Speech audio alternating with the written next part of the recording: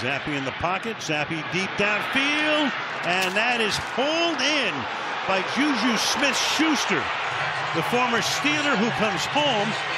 And a big gainer there on a first down for 37 yards. Covered well, but the pass is right there, and he brings it in. Yeah, Casey with tight coverage never locates the football. What an effort here by JuJu Smith-Schuster to come back to the football and show his strength. That's what he's been known for throughout his career. Strong hands, somehow holds on to that football for a big gain.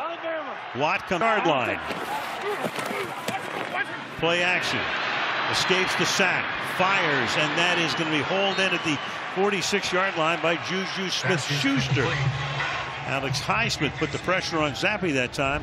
He was able to get away and find his man. And there's Highsmith, and here's Connor McDermott, who's going to try to deal with that speed. Great get off, but look at him climb. He just felt that pressure, and that's what I'm talking about. Ability to keep his vision downfield despite all of that noise around him.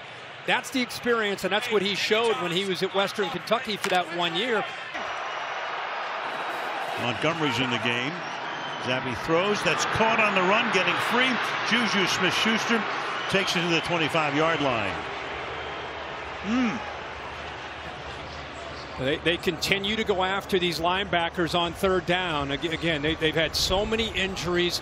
You see them showing pressure. They drop here, and that opens it up. Watch his head get on a swivel. He worries about to his right. Great job of recognizing that by Zappe. He had two options in the middle.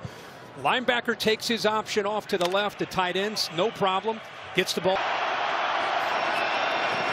Zappe to the outside. It's going to be caught, but a little shy of the first down.